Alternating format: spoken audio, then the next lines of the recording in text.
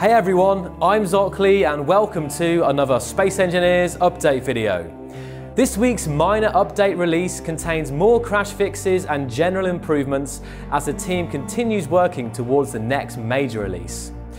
I'm also happy to announce that we are releasing an updated 3D model OBJ exporter today that will work with the latest version of the game.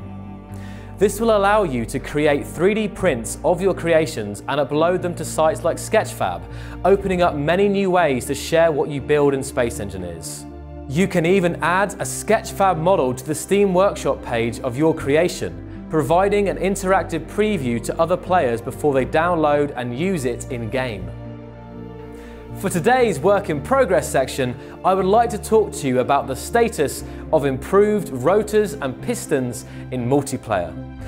The V-Rage engine team have been working tirelessly on this and have made significant advancements. Here is Bruce Lee's ARX Heavy Battle Tank, which features working tracks. It also happens to be a vehicle the programmers are using for testing both sync and performance. As you can see, it's an impressive and incredibly fascinating build which can move at surprisingly high speeds. While it works okay in single player, there are numerous desync issues with it in the current multiplayer implementation.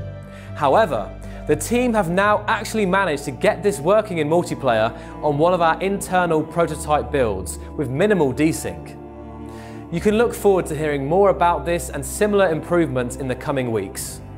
In other news, next Monday we'll be streaming at 7 PM CEST on the Keen Community Network over on Twitch.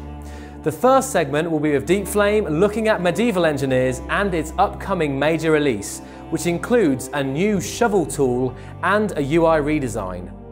Later in the stream, there will be a Q&A session with Marek and other members of the team here at Keen Software House.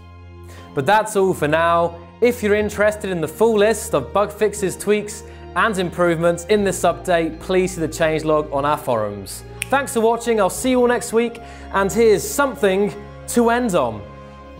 I have a new theory on inertia, but it doesn't seem to be gaining momentum.